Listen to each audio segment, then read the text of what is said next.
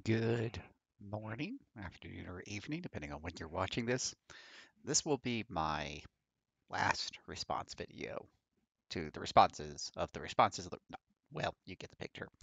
Um, I can't keep up on one person, and I don't mind setting aside like an hour a day, but I can't keep up even with an hour a day. And so, uh, there has been some pretty, uh, there's been some pretty hateful comments, which is, one thing, but if I allow it to sit on the channel, it's not good.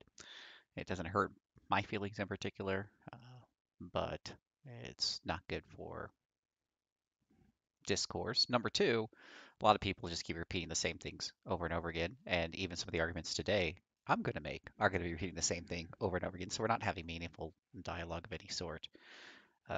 And number three, I don't think a lot of people really care to have a discourse. They just want to keep shouting into the wind over and over and over again and whatever have you.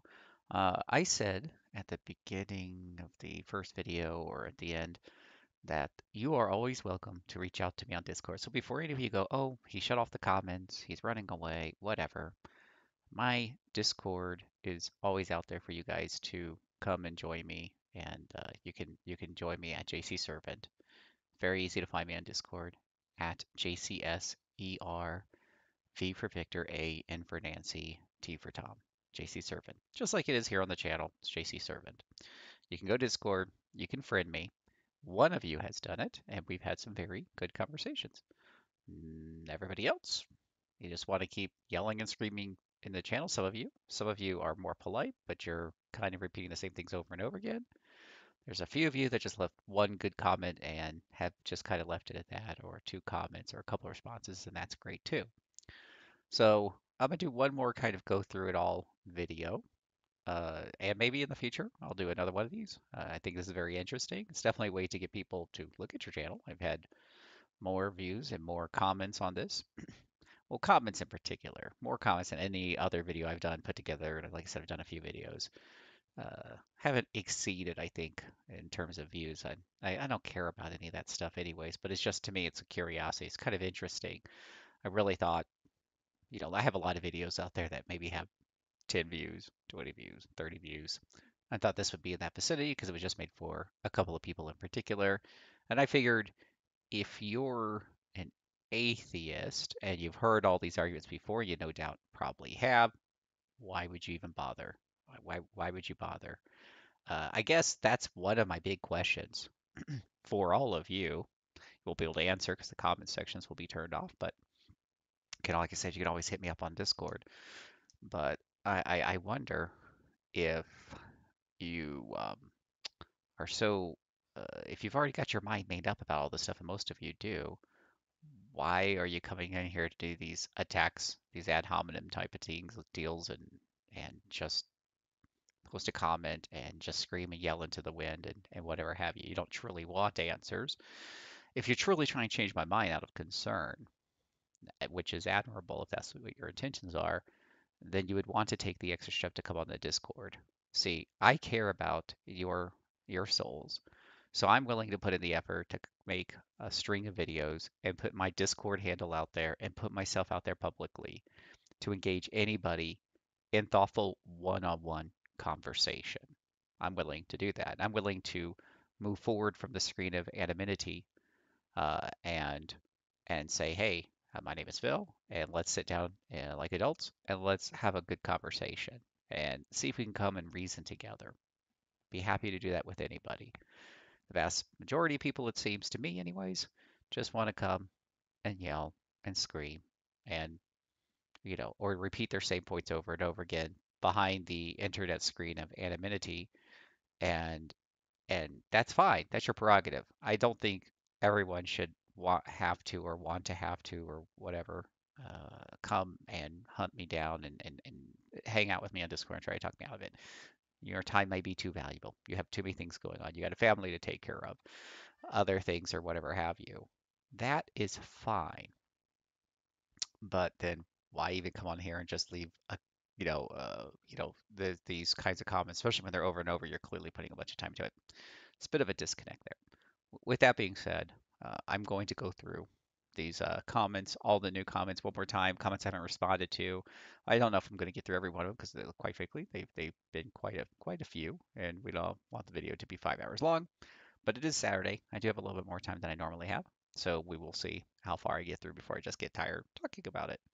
And then I'll turn off the comments while this is processing and getting uploaded. And you're more than welcome to again come and talk to me on Discord if you wish to have further discourse on the matter. I would love to talk to you. I've never really had a bad experience from talking to somebody on Discord because it turns out when people are talking voice for the most part, they act like adults. And if they ever don't, you can always hang up on somebody on Discord and then quickly add them to your ignore list. But I've never really had to do that here because of these kinds of invitations. So I'm happy to take that particular risk. So with that being said, let's get into the comments. Okay, so let's get this party started. Why not? So here's the unanswered comments. So we'll go through and talk about these. What if your book is a fiction? Uh, every Christian, of course, faith is something you kind of struggle with and stuff, especially when you're first learning about everything. And I will say, of course, the question has come across my head a few times. There's a lot of reasons why we don't consider the book just a pure work of antique fiction. There is a book out there called The Case for Christ. I believe it's by Josh McDowell. You can go and check that out on Amazon. It's like yay thick, and it goes through all of the evidences for the Bible, its reliability, not only as a historical document, and that what we have today is what was written back then. Of course, that doesn't prove that any of it's true. It just means that what we have is accurate to what was originally written. But there is also a lot of detail in there about why you can trust and believe in the Bible. So I highly recommend, if you truly care about truth and as such, to check out that document as it goes through each piece of the evidence behind the Bible. But there's definitely been times in my life where I have struggled back and forth with some of those answers, particularly after reading some of the strong atheistic arguments and stuff when I was younger and didn't know some of the answers to those things. It could definitely cause you to look at me and go, what if, what if, and what not have you. Uh, so I don't believe, in this case, at this point in my life, after doing all the research, I simply don't believe that's a possibility anymore. But for the sake of the argument, so to speak, if it is a fiction, then I still feel like that because of the changes in my life that that my life has been better led. Since if the book's not true and there's not a God, I don't have any moral remorses because I'm not going to be held to account for anything. When I'm dead, I'm not going to care about anything, right? If there's no God, there's no one who's going to judge me, there's no afterlife, then nothing we do on this earth truly matters. Some atheists like to claim, hey, but there's still a moral standard and you should feel guilty about stuff or whatever have you. But honestly, if there's no God, I honestly don't see why I would. Well, there's even if there were reasons for me to feel guilty about some of the stuff I've done, I don't know why I would care after I'm dead. So I'm not going to care that I uh, wasted so much time in this hypothetical situation, preaching God to other people, whatever have you. So uh, I'm not even going to care and look back and go, gosh, I wish I spent more time playing video games or whatever instead of responding, and answering questions about the Bible. So I don't think in fact there's I forget what it's called, the Pascal wager I think or something like that, which says the thing is if I'm wrong about Christianity, I've really lost nothing. If I'm wrong about atheism, if I'm an atheist, I'm wrong about atheism. When I die, that I've lost my soul. So, there's always that.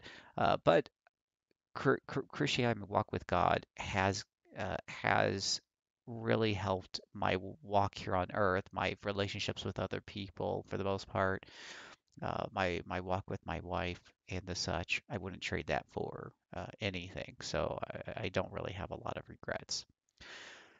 Sam Dummick says, I don't believe in God because I have no reason to. If he actively plays a role in things now, why doesn't he do anything worth doing? Well, see, you've made a value judgment. It's your opinion that he hasn't done anything worth doing. And if you presuppose that God exists, then you're judging God, which is never a very smart decision. He's created the world around us. He's created you. He's created me. You have life because of him. Uh, you have a world to live in with many, many blessings because of him and whatever have you. Uh, these are all things that you have that you could be thankful for. Bless your own life and whatever. Just because you know some of the mechanics of how this stuff works, thanks to science and whatever have you, does not does not address the fact that God is the one who set it all in motion, and He's the one that sustains it, and He's the one that blesses it. So He's doing something all the time, my friend. You just refuse to acknowledge it, and that's your prerogative while you're here on Earth and such. I don't worship God because I'm a better person than He is. This is definitely a common theme that I see. At least you're honest about it. That I see with a lot of atheists, and in my own family in particular. One of my relatives who died a number of years ago is it was really interesting to me that this one relative that was dying. Uh, I'll tell you this story here. Uh, I called up and I spoke with the spouse and the husband, and I said, "Can I talk to her?" And he's like, "Let me check." And he comes back. He says, "That's fine, but she knows you like to talk about religion, so don't talk about religion." I said, "Okay, I'll just see how she's doing."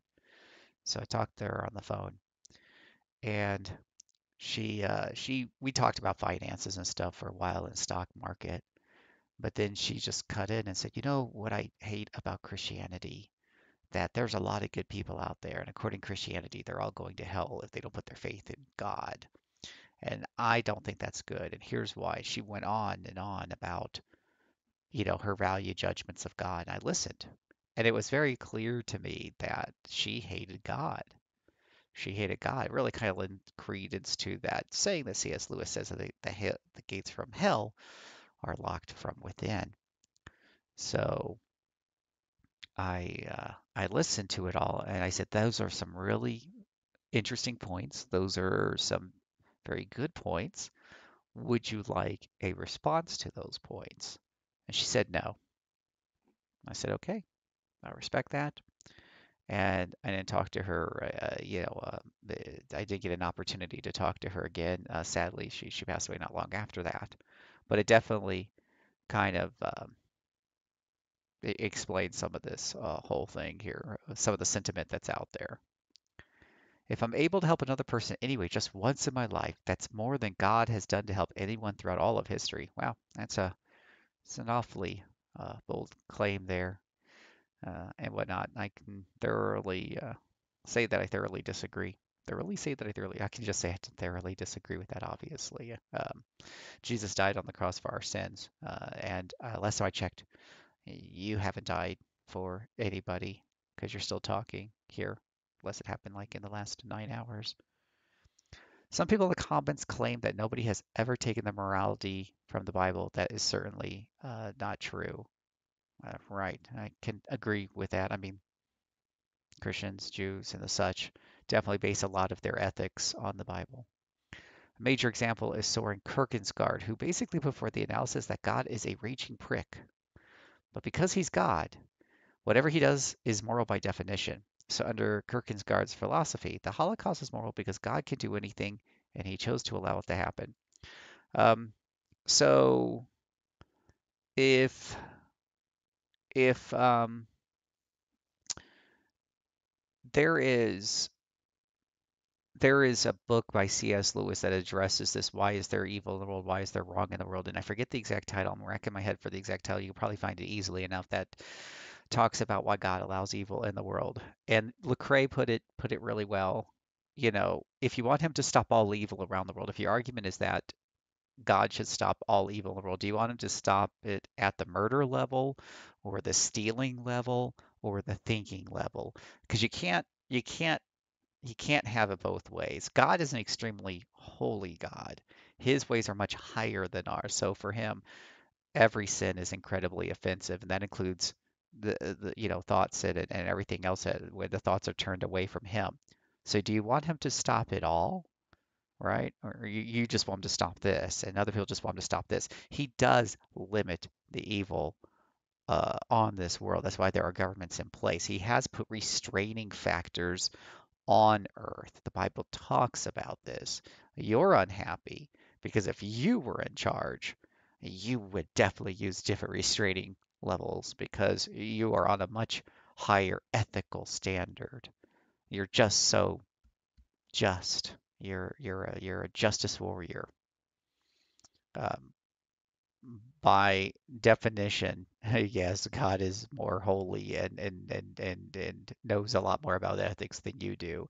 And that's what's hard for people. That's what's hard for atheists to wrap their head around. Um, God can't do evil by definition. And that doesn't give him a free pass, by the way, to do anything and everything that he wants. It's a statement about his character.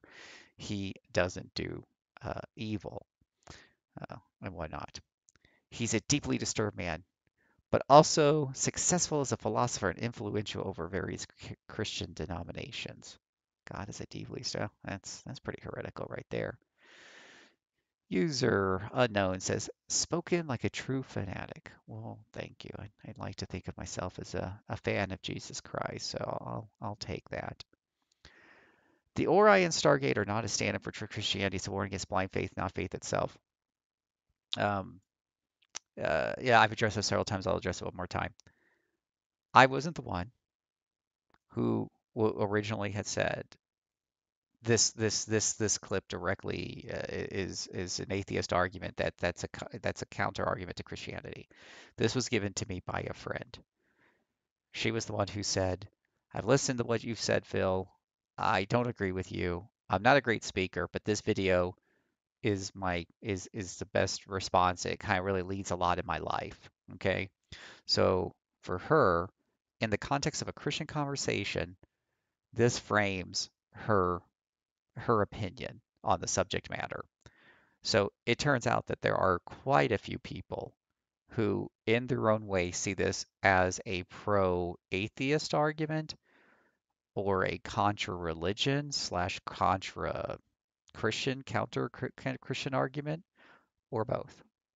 So I am not making the argument that the developers and the writers of Stargate were purposely doing this as an anti-Christian or even an anti-worldly religion argument. Maybe they were, maybe they won't.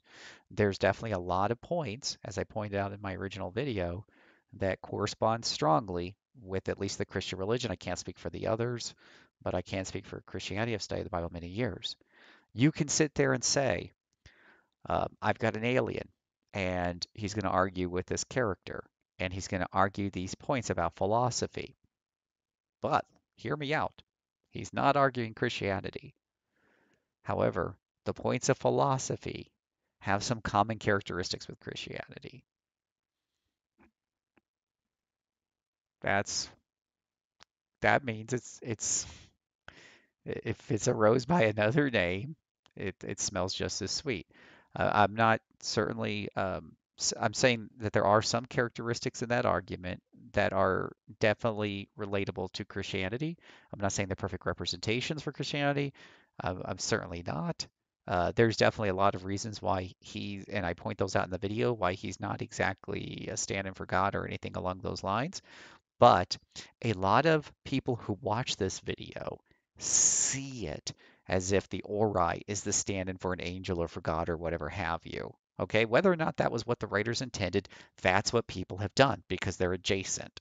They're that close that people just blur the lines and go over there. Okay, so when you guys are like yelling at me and saying, "Hey, you do know that the Ori aren't God," I understand that.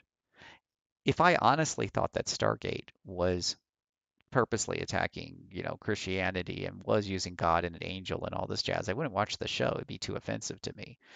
I agree with you guys, right? But this isn't the way a lot of people view it. And because these shows are so pro-humanistic, which is counter to the Christian belief system, they're going to present it in that light as being the positive solution to the problems that are at hand. And because the solution being humanism is factually counter to the Christian argument, it is one of the things, as I mentioned in the original video, that has fed into the movement towards atheism that we've seen in this country. In particular, in the last 30 years, it's really ramped up. It's not solely responsible. I've heard comments of like, "Oh my gosh, Phil, you're giving Stargate way too much credit." I get it. I get it. Okay. There was many other shows like this. There were comedies, there were dramas, and there were plenty of other sci-fi shows. The sci-fi shows really focused on the humanistic side of the argument. Other shows focused on other sides of the argument. And sci-fi shows were not the biggest mover and shaker of our society and our culture. With that being said, I watch a lot of sci-fi. I've watched a lot of sci-fi over the years. I grew up and grew old watching, Star Trek and Stargate and the such. So this is the core of the culture that I know and I can best relate to. So that's why I take this on and other things. If God takes us sooner than later, though through people murdering other people, this is his prerogative. That's a really disturbing concept. Yeah, well, again, God's ways aren't our ways, and it's not murder, it's judgment. Okay, so murder is the unlawful taking of life. Okay, um, I think we have capital punishment in the state of Utah. If you are found guilty of grand crimes, especially the taking of other life and some really heinous stuff, the government has the right to execute you. Many governments do. That is not murder. That is capital punishment, right? And the executioner who pulls the switch is not a murderer. He's doing his job. When soldiers defend America and they're defending the country, that's country defense, that's self-defense, that's not cold-blooded murder. So when God exercises his right as the eternal judge over everything, he's not murdering people. I'm sorry, but what you got here is a straw man argument. You have to, when you argue against the Christian God, you have to presuppose the Christian arguments that are in the Bible, which is God is the judge. He's the judge of all the universe. He's the one who is not only worthy of judging us, because he is perfect, he is holy, but he is also omnipotent and omniscient. And so he knows exactly who is truly evil and who's truly guilty for their sins and who's just putting on a good show. So let's see here. For your argument around 3 minutes, I was reminded of the lease on life. Not really sure what that applies to. Think Appley idiot. Now, this guy right here might have been the guy I deleted some comments from because he was swearing a lot, and that's not very respectful. Swear words don't really offend me very much. I don't get very offended. As you can tell, I'm pretty even-keeled, but it isn't good for the community, and it's clearly a sign. And in the context of that he was using it, it was clearly a sign of disrespect. If you yell out, um, I won't use a swear word on YouTube because I don't want to get I want to say demonetized. I'm not monetized at all, but I don't want to get banned or whatever. I don't want to cause any problems. So I'm going to use it fudge. Everyone likes to use fudge in Utah as the standard word. But if I say fudge, yeah, after doing a big hit in a video game or whatever have you, nobody's offended by that. So you can do that all day long. In my games, I don't care. When you go up to somebody and you say fudge you, and you mean it, that's very rude. But you could also say you idiot or you're an imbecile. And that is just as bad, in my opinion. And I believe that's what the Bible teaches. You didn't watch Stargate, but you just had to white knight Christianity. Those poor martyrs Christians that have been only the most, capital S, most powerful organization last 2,000 years, stronger than any country. Um, okay. I didn't realize I was pulling the boo-hoo poor Christianity. I feel like it's a straw man argument. I don't think that's what I was doing at all or whatever have you. I don't know if Christianity has really been the most powerful organization. When I look at the number of people that have been killed in Tiananmen Square in China, for example, I'm pretty sure that they did a lot more than the Crusades. And I would argue that the Crusades weren't really Christian. They were just, Christian in name only. We see a lot of people, as I mentioned in another video response, we see a lot of people who kill in the name of atheism. We see a lot of people who kill in the name of Islam. We see a lot of people who kill in the name of different religions who really don't represent the other people of those organizations. So unless you want me to attribute the mass murders of some of these people who are atheist, who claim to be atheists, to all of atheism, I suggest you be a little careful about saying that someone says they're Christian and has done some crusades and killed a few thousand people or whatever. That you kind of think that one through. Why moral systems have improved over Christianity? Why do you think we have slavery anymore? First of all, why do you even think slavery is bad without Christianity? Like, it's really hard to make a strong ethical argument outside of religion. It really comes down to your personal set of preferences. It's what you prefer. You prefer there to be slavery. You know, 200 years ago, the majority thought there should be slavery. That's what the majority wanted. Nowadays, the majority wants really weird things like uh, the some of the cultural movements that we've seen, some of the cultural changes that we've seen. What if the majority wakes up one day and says we want to start using other pronouns for people, things like that? I don't think not everything society has come up with is a positive thing at all. So, brother, don't make more videos. Don't talk to anyone about faith. Please read some books and stop thinking about your indoctrination. Oops, I've done it again. I've created another video. I hope it's not a sin. Sorry, couldn't help myself. A little dry humor there. Yeah, no, this will be the last video here for now. I will make more videos in the future. This has been very fascinating, and I have other priorities I do have to get to, other jobs that I'm being paid to do that I need to focus on. This doesn't pay diddly. This is, out of service to God, but I do have other things that I need to get to. So I will be putting this on hiatus here when I suspend all the comments and the such.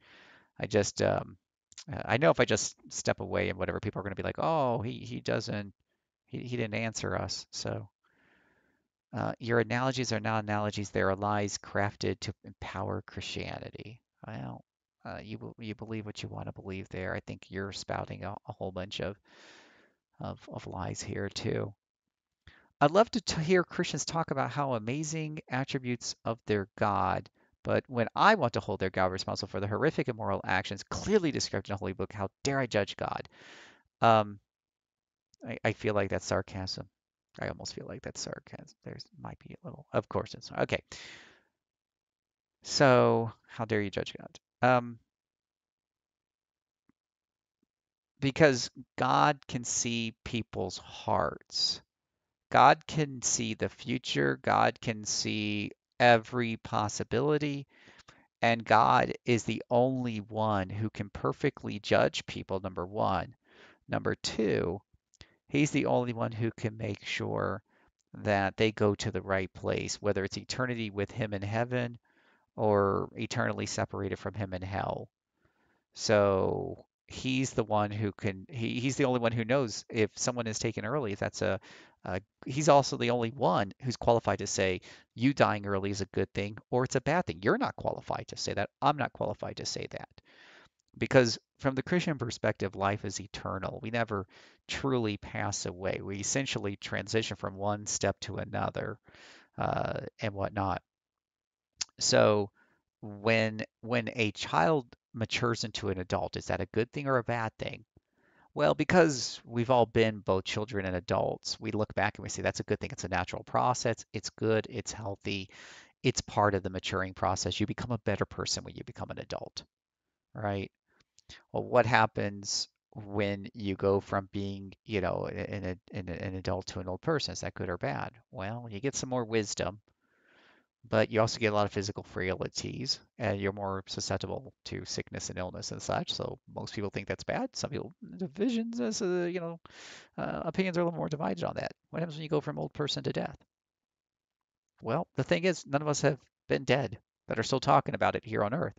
How can you truly say that dying and going in, is necessary for some people? They'll tell you even now while they're alive, they think it's a good thing because they're suffering in pain. They're living horrible, miserable lives. That's why some people commit suicide because they become convinced that death is a better alternative, right? So only God is the person who could really say it would be better if this person came straight to heaven rather than lived another 50 years on earth because he knows what's over here waiting for them. He knows what he has prepared for them. That's aside from the fact that he's the one who gave us life, but he doesn't give us life for all, when it comes to our physical bodies. He gave us these bodies. He doesn't give us these bodies for all time. We all know we have a lease on life, and he has the right to call in that lease early. You don't. I don't. He does. We don't have the right to take another human being's life outside of like self-defense or something like that. But we don't have the right to unilaterally just take another person's life. But he can do that because he has the authority to not only judge that person perfectly, but to see the future and make that value judgment of whether being brought into the afterlife sooner is a good thing or a bad thing. And you only have to read the Bible to know that the people who go to heaven think it's an absolutely good thing and they don't want to go back to earth. People who go to hell might have a different opinion.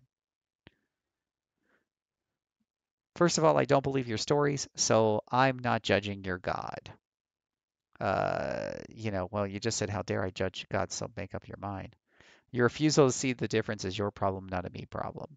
Well, what you're doing is when you say how dare I judge God, that implies that you've been judging God in your previous statements. Now, I've got all these statements in a row from a lot of different people, and I haven't been able to parse through who has said what. So I'm going to go with the idea just based on your own statement there that you are strongly implying that you have indeed done one of these statements here that are value judgments against God. And such a statement, like God didn't have the right to kill those people, presupposes that the Bible is accurate. It's a presuppositional argument. So you have to presuppose the God of the Bible in order to make that statement is alive and true and all that other fun jazz. So that's why I argue against some of the statements here saying God is a monster because of course these people are saying they don't believe God exists. But they're listing over and over again, and I assume you're one of them just because you said, "How dare I judge God?" That one of the reasons they say they don't believe in God is because if you go with the presuppositional idea that the God of the Bible is true, and you presuppose what the Bible says is true, the Bible's made it clear He has executed holy judgment on people uh, including quote unquote innocent people, and the such by using the Israelites. That's aside from his pests, the pests, the famines, the swords, all this other stuff that he has in the Bible. He's passed judgment on the Israelites numerous times and has, allowed, or done bad things to them. He either allows the Canaanites to come and kill them or take them over or whatever have you and things like that, or he sends, plagues in or whatever the deal may be. So it's a common atheistic argument. I can't believe in that God because particularly the God of the Old Testament is really nasty, even though the New Testament Jesus does some pretty deadly things as well. That's a presuppositional argument. So the reason why you hear me bringing this up and using the analogies and telling the stories and telling the Bible stories and going over this same subject over and over again is because you guys bring it up over and over again, and that's fine. I'm happy to talk about it. Speaking of, if you don't, if you're not just trying to do quick drive-by shooting attacks and you truly want to have a thoughtful conversation, again, you're welcome to friend me on Discord. I'm at JC Servant. And I'm happy to have one-on-one conversations. One of you has done that, and we've had some really great conversations. A lot of you have not. Christianism. I would say would just be called Christianity, has been misrepresented in such a disgraceful manner across media. Jesus himself has stopped his followers from enacting an act of intolerance against non-believers that rejected Jesus and his message, I'm guessing it says that you shall not prosecute. Um, I don't know, an act of intolerance, violence. I mean, he stopped Peter when Peter cut off the guy's ear with a sword when they were arresting Jesus. Peter was going to resort to violence, and Jesus told him to cut that out and heal the guy's ear. And the message in the Bible is that when it comes to spreading the gospel message of Jesus Christ, that we are not to resort to violence. We are to preach the gospel, and we will suffer violence. As I mean, I think some of these people on here might even might feel very violent towards me, or at least very angry. Um, but that is part of being a Christian. But but we are not to be doing a lot of violence. So that's why I say the Crusaders are not. We're not representing Christianity. They may not be Christian. I don't know if they are or not. That's between them and God. But I would say they don't represent Christianity well because Christianity is very clear. Christian teachings are extremely clear. You can read the Bible for yourself. The Christians themselves are not to try to persuade others by using violence or whatever have you. People jump to the conclusion that devoted Christians are evil because they follow the grossly out of context text shared online by Reddit midwits. You know, it turns out that even back in the medieval times and other times in history, people have taken God's word out of context and used it as a cudgel in order to do evil, violent things. It turns out people are evil. News, I know, shocking, terribly. People are evil. And evil people do not need a lot of reasons to do evil things, but they like to have one anyways. So they will take something they don't like and turn it into a reason. I'm going to go kill these people because their skin color is different than me. I'm going to I'm going to go after, this political person and try to shoot him because I don't like what he's saying. They're people just need, I saw a lot of politicians after Trump was shot at. A lot of politicians say, well, this is because we keep the temperature up in the room because of what we're saying about each other in the parties and whatever. It's no wonder somebody shot. Like, what?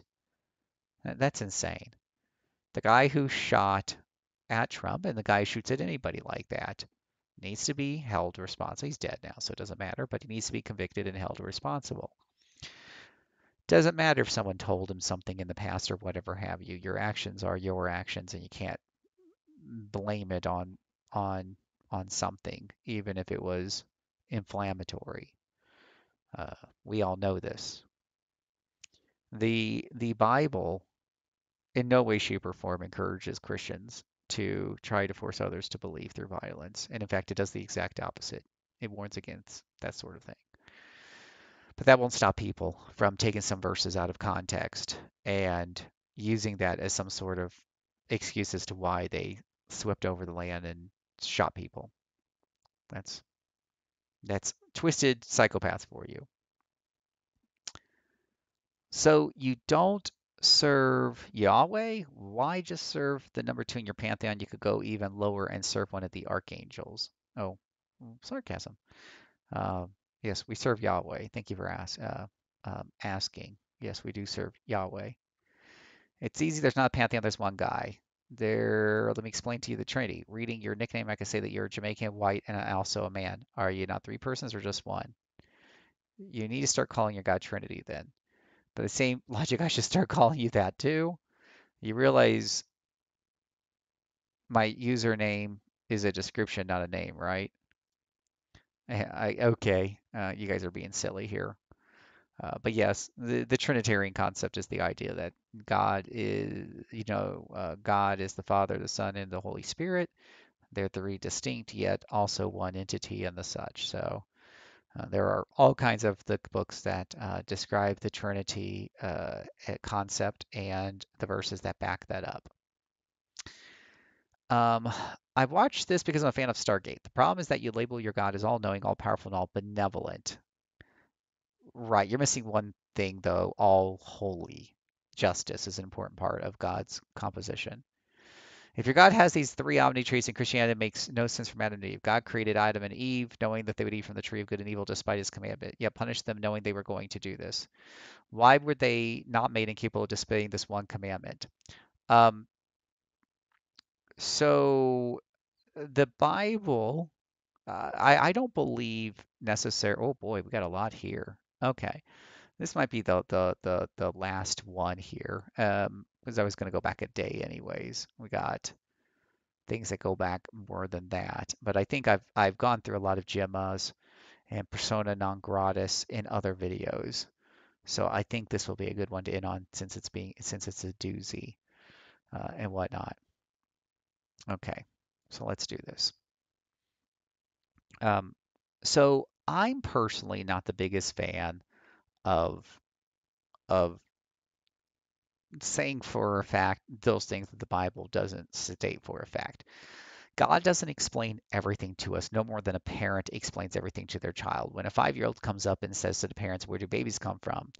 most parents will not get into a dissertation on the exact mechanics of how that comes about. They'll use a euphemism, they'll use an analogy, or whatever, or they'll say, "Come back later in about, 10 years." But and God has chosen to remain silent on some subjects. I can tell you that many notable Christian writers have taken a stab in this, including the notable C.S. Lewis, who goes into the problem of evil and why did God allow these things to happen? Why does God allow suffering? I highly suggest that if you guys are truly intellectually honest, that you check out some of these Christian writings that I've quoted to you today. They're definitely worth checking out and see what that well thought out Christian argument. The very, very short version that I won't do justice to some of these is number one, um, the the one Christian argument is that you don't have a demonstration of love without some sort of free will or free choice to some extent. So if God simply made a whole bunch of robots that followed him and never sinned and were basically, as strong in moral nature as God, then you don't have a demonstration anywhere of true love. So that is one possibility. I don't know if it's true. I don't think there's a lot of biblical text supporting these ideals because, again, God kind of remains a bit silent, I believe. I could be wrong.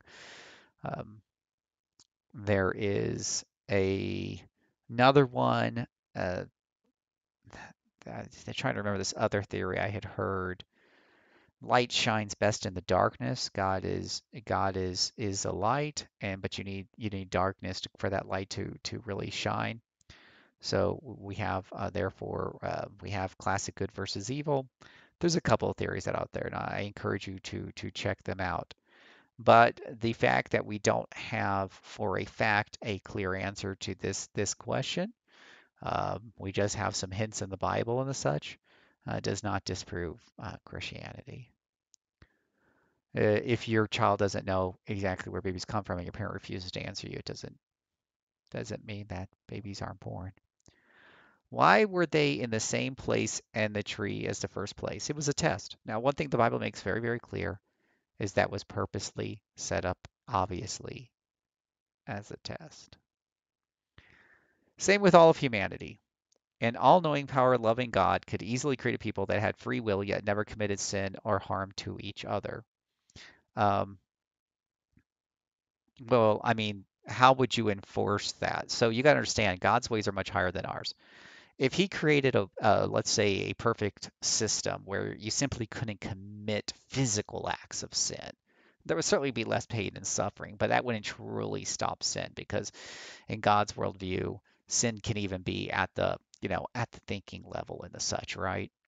So, and if you hate your brother, that isn't a harmonious place you want to live in. He's never physically able to hit you or even swear at you because God has these magical rules in place. He waves his magic wand. Does it hurt more to know somebody hates you but won't be honest with you about it? Like you get into this really kind of deep stuff here. The only way to truly stop all sin is to stop it at the thinking level. That's the Lecrae song argument. You can check it out. Lecrae did some good music. I don't know if he still does. It's called Truth. It's a song called Truth. You should really check it out. But um, with that being said, if you stop it at the thinking level, you've got robots. Let's see here. The problem of evil is a very real stumbling block for Christianity and other religions that claim their God is all powerful and benevolent. Again, there's plenty of Christian books that answer this particular subject. It is a difficult question that people struggle with. I absolutely agree with that. There are numerous books about the subject, including why the suffering or something like that. Why Suffering by C.S. Lewis. I highly suggest. C.S. Lewis was an atheist, an intellectual, became a Christian. As you probably know, he wrote a lot of fiction, and he answers questions like this directly. So I suggest you go and you read that, or listen to an audiobook like I did. It was fabulous. There was no need for Christ to be sacrificed. There is if you presuppose the God and the Christian God and everything else, because we've all sinned, we've all fallen short of the glory of God. An all-powerful God could have just waved a hand and granted forgiveness. Well, you see, the problem with that is that the purged people haven't repented. Okay, so if you just say, "Hey, it's all forgiven," there's two problems with the saying just "it's all forgiven." Number one, it's not good justice. Remember, God isn't just loving. You're arguing from a perspective that God is all loving, and you're forgetting the part that he's holy justice. When a child has been murdered, there may be people who want the murderer off the hook. Maybe it's the only mistake he's ever made. Please let him off the hook. But there's a family that wants to see him convicted because they can't take vengeance on their own. They have to hope that the judge does his job. And if the law says that person's to go to jail or, capital punishment or whatever, that's exactly what that family wants to see. And if that guy receives lesser or no sentence, they're going to feel that the judge is playing favoritism or that the judge is playing some other game. People want justice. It's really interesting to me how you guys will bring out the God is loving card, but when somebody hurts one of your relatives or hurts you and punches you or kills one of your family members, you want justice. You want justice as long as you're the one not being held accountable. Unfortunately, that's not the way justice works. Everyone's going to be held accountable. So he can't just hand wave it. It's not a thing. He can substitute his son in your place. Blood can be spilled of a perfect lamb, a perfect sacrifice. A lamb can be spilled, can be killed in your place. But that wouldn't mean a whole lot if you weren't repentant, because you would just continue to do it. Heaven was made with angels who, this was a place where maybe sin couldn't even physically be done, but maybe you could still think and have some free will, because Satan took a third of the angels and argued against God and were cast out. So you can't have a heaven filled with people that even if they were somehow magically stopped from doing sinful physical acts are still very hateful and spiteful to everyone around them. We want heaven to be filled with people who are truly repentant and truly want to live the way that God wants us to live. And he is not only at that point willing to forgive, but also willing to sanctify, willing to give you the tools necessary to live that life perfectly in the afterlife. But you have to kind of also want it as well. There are at least one other example where forgiveness was granted without sacrifice. Uh, there is at least one other example where forgiveness was granted without sacrifice. Okay. Where? I guess. What kind of God would require a sacrifice in the first place? The God of the Bible. All the fundamental precepts of Christianity are just unnecessary if God is all knowing, all powerful, and all benevolent. Again, you're forgetting all holy, all justice. You're forgetting that little part. The love and the justice are two distinct elements of God, and you can't have one without the other and still call him God. Just isn't a thing. One big problem with the creation story, Adam and Eve, the flood, etc., it all came from earlier pagan sources in Sumer and Babylon. They were plagiarized and reshaped for a new culture in Hebrew. I was talking with somebody about this just yesterday and whatever have you. The gods of these stories were not triomni, so an Adam and Eve type could hide from the older pagan god in the garden. The older pagan god wouldn't know that they would eat from the tree. But when converting these older stories in the framework of Christianity, where God has attributed the triomni nature, the stories stop making sense. If your God is triomni, then original sin pointless. Death and resurrection of Jesus pointless and meaningless. Just wave a hand and either make those things, make it so these things couldn't happen, or grant forgiveness in the first place. No need to create people capable of doing bad things. Um, so I've heard the argument before that there's earlier pagan stories with these elements and all this other jazz. This was one of the things that kind of shook me up a little bit many years ago. But I took the time out, did a big deep dive into a lot of these reports, and I found that many of them were misleading. The stories either weren't before the biblical times, or the elements that they had in common were superficial, and the such. I will say that even even if there was some similarities and whatever have you, stronger similarities, that doesn't make me doubt Christianity or anything along those lines and whatnot. It turns out that when you have countless number of fake religions out there before and after and all this other jazz, you're going to have some characteristics in common. What you don't find in any other religion that I've looked into, however, is a God like the Christian God. So I could probably do a whole video on the distinct nature of God and promising a heaven where you're going to get to worship Him for all of eternity. It's not the biggest selling point, right? Most of the religions promise you a paradise, sometimes with virgins, sometimes where you get your own planets, things like that, gifts and prizes, so to speak. And Christianity, it's all about Jesus, it's all about God and whatnot. So it's not something you make up if you want to attract a lot of people to your fake religion back in the day. There's other reasons to believe in the Bible and the God of the Bible, such as the way the books of the Bible are put together. Again, check out Evidence That Demands a Verdict by Josh McDowell, and he goes into a lot of the detail and just even how the Bible, the different books work together, even though they're from so distinct different time periods and different authors. It's insane.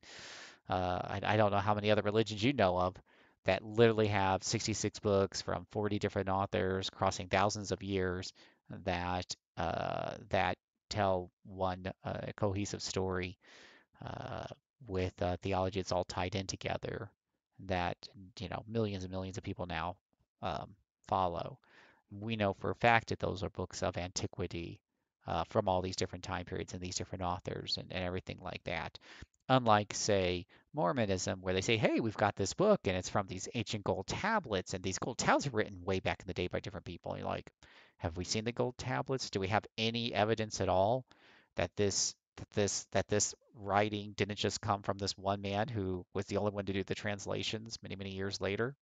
No, we don't. In fact, the evidence that we do have when we look at the original writings seem to indicate he pulled it out of his nostril. So um, go figure.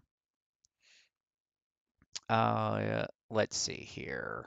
If you could just hand wave is all, if you just could hand wave this, again, your argument presupposes that God's just all loving, and that he doesn't have any element of justice in them, which I've already described. You can't even say you're getting objective morality from your religion. You're merely getting a subjective ones of your God as your morals. So, objective morality is basically objective, meaning that I'm taking from an authoritative source outside of myself. Subjective means it's coming from within me. The authoritative source theoretically could be subjective in nature, and that is the argument you're making. But of course, Christians will argue God, by His nature, is the ultimate justice, the ultimate holiness, and He's extremely authoritative when it comes to the matters of ethics. So we believe that God is objective, and He doesn't play, favorites or anything along those lines um, in that regard. This same God in the Old Testament that commanded the complete genocide of people, genocide. Um, Genocide gets thrown around a lot. He commanded that groups of people were judged. I don't know genocide. But whatever, regardless. Yes, of course, he commanded people to be judged. He does that every single day. There were earthquakes and tempest storms and things like that and plagues and things like that that wipe out whole groups of people. It all happens on his watch, so to speak. And he does not shy away from that. We are suffering from a sinful state. We are constantly suffering the judgment of our sinful actions. We are all in broken bodies that will waste away and decay. Hey, I've got some news flash for you guys. God has done something worse than genocide. He's killed every single person out there, right? If that's your argument, that you believe God's responsible for it all because you want to shift the blame to God, the Bible makes it clear we have all sinned and fallen short of the glory of God, and the consequences of sin are death. That includes the physical death and as such. Because we've sinned, we've allowed death to enter this world, period.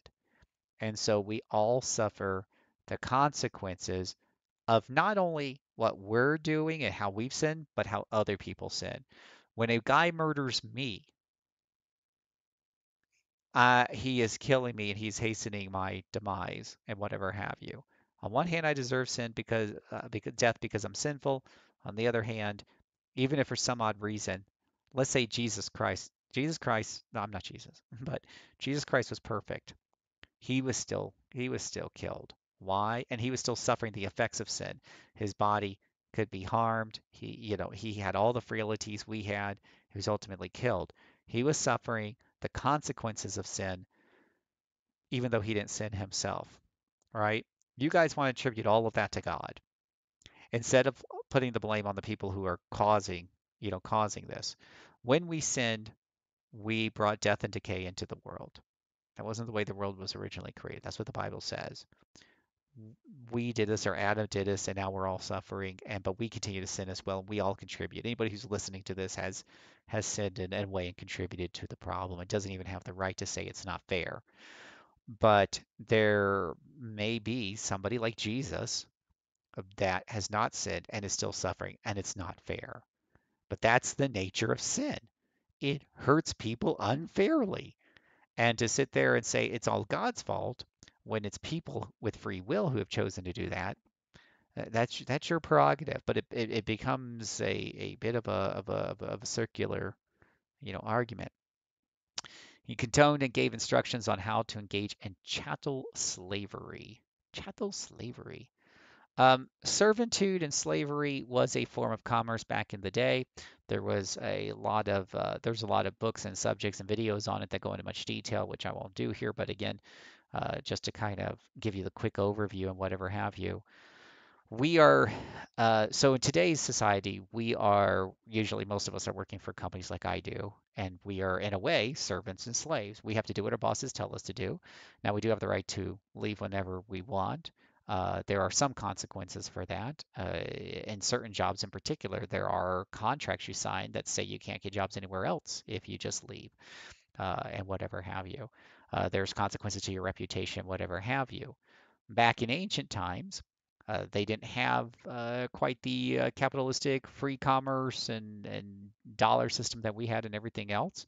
So when you needed to provide for your family and you had a hard time doing that, one way was to essentially become a servant or a slave of a of another, and you would get into a long-term, is in essence, contractual agreement to be their slave or their servant or whatever, and that they would be your master. And that gave them, a number of rights over you, and you were pretty well, locked in for a time. The Israelites and the guidelines given to the Israelites were actually very progressive for their time in terms of how they were to treat their servants and slaves, because if you take a look at those around them, they were treated much more harshly. The some of the servants were so happy with this arrangement that when their term was up, they would want to stay because there's passages in the Bible that talk about, and if the servant doesn't want to leave, and at the end of their term, and they want to stay and they want to be with you for the rest of their lives and raise their families with you because some of these people take very good care of their servants, and it can be very hard to get jobs elsewhere and whatever. There was a process for doing the earring thing or whatever it was to keep them because this was generally a good deal for some people. Were there slaves that treated people, or were there masters that treated their slaves poorly in Israeli times? Absolutely. And the laws given by God just put some bare upper limits on that, right? It didn't push it to what we have today. They probably weren't ready for that. Jesus made it very clear that God doesn't like divorce. Yet God allowed them rules for divorce in Israeli times because he knew that they couldn't stand living up to his standard. A tree can bend during a hurricane, but you push it too hard and it breaks. And God knew that. So God didn't give them the most perfect, highest standard. They couldn't handle his highest standard at all. If he judged them by that standard, by his whole standard of upper holiness, they would all be decimated before they even took one step. God judged the Israelites quite often and gave them harsh penalties for disobeying his word, right? So he knew that he couldn't give them the full enchilada right to begin with. And giving them the full enchilada, you might think, but it might have helped out those slaves. Where would they have gone? Where would they have gotten jobs? It's the same thing with a divorce, right? If you force people to stay into unhappy marriages with no recourse for divorce, even though it is God's desire that none get divorced, there can be consequences for that. We all understand that. So before you start shooting off comments, you really need to do some research into historicity and stuff like that behind the whole, slavery thing and how the Israelites truly treated their slaves and how they were commanded to treat their slaves. Now, there were bad masters that did horrible things, and God, again, would limit that to an extent and would have that addressed. I would point out, before you pat yourself on the back about our modern methods, we have some really bad bosses here. It turns out no matter how many rules and how progressive our rules get, we get some pretty abusive bosses here. I've worked for them. My wife's worked for them. We've had some pretty bitter fights with some of them, and they're still out there, boys and girls, because you can't legislate morality on that level. Even in our more enlightened systems, it turns out you can't stop jerks. So, um, and whatever have you. But um, uh, but yes, God's laws in the Old Testament were designed to pull things back a bit and to ensure some minimum standard, but it was nowhere close to his normal, standard for how he wanted things to be. When you talk about getting rid of the slavery movement later on, that was largely in America, anyways. That was largely led by Christians, Christians who were reading the entire Bible at that point and did feel that there should be more of an equalization because all are created in God's eyesight, God's sight, I should say, God's image. And so that's a wholly Christian argument. With pure atheism, that's an argument that's a lot harder to really stand on. The Western value system that you have, which mind you, it is a Western value system that says we shouldn't have slaves, that is strongly from Christianity origins as well, by the way. The As we progress through the years, the true Christian movement has got more revelation from God and has been pushing, their ethics to be more and more in line with God's word and his vision for things like that. I'll also point out that there are certain parts of the world that still engage with slavery. And ironically, and none of that has to do with race because you have African American countries with strong slavery on other African Americans. So, African Americans, gosh, they're not African Americans if they're in Africa. More coffee. But you know what I'm saying. It is still a big, huge problem in the world today, by the way, would be my point. A God who decides to wipe everyone in a flood because he felt bad over what he created, even though being all knowing before knew this would happen and whatever have you. So parents know, most parents know, people do bad things. And if you have a child, it's not a matter of if they're going to break your heart. It's a matter of when you still have the child. You still do, and you still have the child and still move forward, even though you know it's going to be tough. It's going to be hard, and tough decisions and things like that are going to have to be made, and whatever have you. God made the angels, and He made Satan, knowing what would happen. Again, I've already talked about why does God allow that to happen. even though he knows it's going to create judgments, or have him do judgments. Again, read the books. Read the books. There's different books out there, but we're getting back into the same arguments again. A God who told his people to commit atrocities, but is somehow loving and moral. They aren't just atrocities, they're judgments. Okay? A judge makes the judgment. He does have a right to tell the executioner to carry out the judgment here in the state of Utah. You know, so the judge makes the judgment. The governor has the right to suspend it if he so desires. There are people involved in that decision-making process. They're not the ones necessarily always to carry out the judgment. Not consistent with an all-knowing, all-powerful, all-benevolent being. It is consistent with an all-knowing, all-powerful, all-benevolent, yet all holy being charged with justice. Regarding religion as portrayed in Stargate, it is pagan faiths that are shown to be the most false. They were all started by the Goa'uld, except for Norse, which was started with the Asgardians. The Ori come close to the destructive conversion nature of monotheism. But even they showed the Ori not gods, but higher ascended beings that broke from other ascended beings, the ancients. The Ori felt that they should interfere with physical beings and garner the power of worship to defeat the ancients who had a strict non-interference doctrine. I get it. It's science fiction. I haven't seen season 9, but I got the gist of the Ori pretty quick. If I didn't get it from just the clip and watching tons of sci-fi before this, I got it from the comments later. I've already commented just within this video alone, plus other videos, uh, why I'm doing this, why I did this video, even though I understand they're not a direct stand-in for Christianity, so I get it. So that's all the comments I'm going to do on this. Again, I encourage anybody who wants to truly have a conversation about this, reach out on me on Discord at JC Servant. Happy to make time in my busy day as I can to have these conversations with people who are truly interested in having adult conversations. And big shout out, by the way, I forgot to mention the guy's name on there, but whoever did that last comment on there, this was Uberod. Thank you for that thoughtful. You are one of the more thoughtful written out comments, and I do appreciate that. Thank you very much. But this will be the last video on this. If you want to subscribe and tear me up, no, just thoughtfully engage in discussion in a future video down the road. At some point, I'll get a hair up my butt. It might be years, so I am in a number of other projects right now. So this is not priority. This was kind of an off the cuff thing. If something comes to my attention, like the Stargate thing did, and speaks to me, I don't know, wherever God leads me, I might do another video sooner rather than later and whatever, or maybe years. It's just wherever God kind of leads me on this. But like I said, I've got my hands in a lot of other pots, so I don't see that. So if you want to talk to me more about this, please consider just heading on over to Discord and friending me at JC Servant if you want to engage in thoughtful dialogue and ask me some really tough questions and make your arguments and I'm always happy to listen. I do like to listen to people and respond. But other than that, for those of you who were adult about this and thoughtful and in your engagement, thank you for taking the time. But I'm definitely going to go ahead and shut down all the comments now and just kind of put a kibosh on all of this because I really can't keep up and moderate it and stay on top of it. And not to mention it does flood my inbox, which I would rather keep open for comments on the few other videos that I still get here and there, and keep that inbox kind of clean. So I think you all can understand that.